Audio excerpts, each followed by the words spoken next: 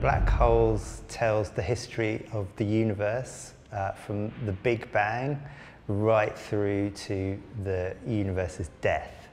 And it's a speculative fiction, it's a science fiction, so it's not real, a real history. And it's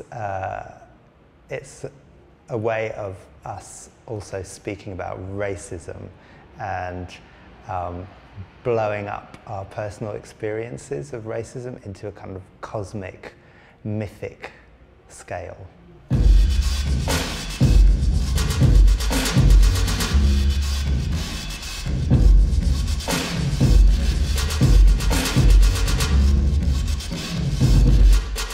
Yeah, so we kind of use Afrofuturism as a kind of tool for displacing these narratives that can feel quite dystopian a lot of the time, and we kind of remake a world where actually these narratives kind of take center stage through poetry and text and movement, just kind of like squash all this matter together into a piece.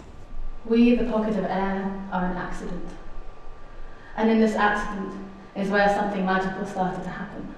Afrofuturism is science fiction that deals with the black experience.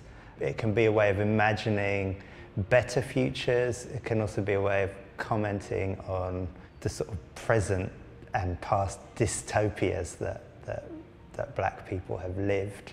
And it's rooted in literature and music, but not so much within dance. I mean, it's kind of starting now, we're kind of like this kind of wave of Afrofuturism. And so we were both really interested to see what about movement and its potential could we bring to these discourses on Afrofuturism, particularly from the UK, because I think a lot of it tends to have come out of the US, and it's a very different experience of being marginalised. Gravity decided to intervene. She could see a bit of chaos and she thought she'd better go and sort it out. So she came and started pulling different atoms together. And this created a site of energy. It got very hot. Just like it did towards the end of the universe, it got very hot. We're making a stage show where we can both exist in and play and experiment and express and voice all these experiences. There's little question marks I think that we like putting in there that's like what is at stake, or like what is really the impact of these experiences on two bodies that in that moment are also trying to represent to a certain extent more than ourselves.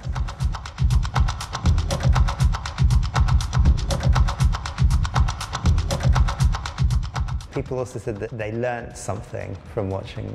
They found it kind of instructive, and it made them think about things that they hadn't thought about. I was orbiting with some planets, dead center of the Whirlpool galaxy.